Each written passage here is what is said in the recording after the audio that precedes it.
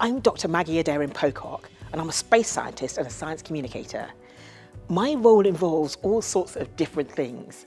First and foremost, I'm a space scientist, so I've worked on things like the James Webb Space Telescope, largest space telescope ever built.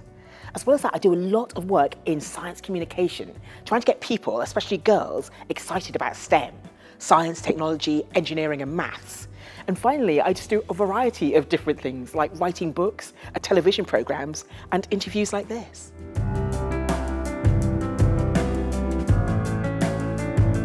Growing up, I had a number of different role models, people who really inspired me. One of them was an actress called Nichelle Nichols, who played Lieutenant Uhura in Star Trek.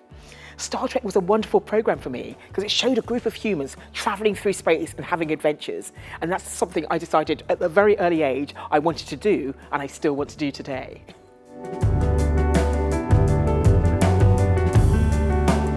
I think role models are incredibly important for girls.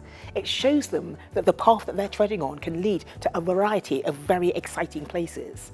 I've had a number of role models in my life, my mother, my sisters, people who've actually sort of guided me and helped me along the way. So yes, we need more role models out there.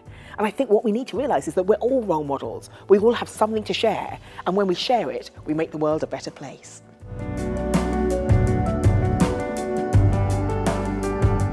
The best advice that I was given was reach for the stars.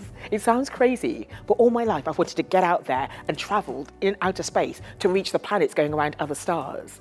Now for me, I'm actually reaching for the stars, but for you it might be something totally different.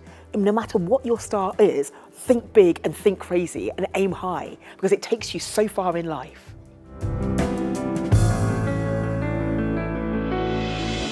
I love the work that Inspiring Girls and Barbie are doing together. When we work together, we can achieve the impossible. And that's what we want girls to realise, that if they dream it, they can be it. Reach for the stars and see where it takes you.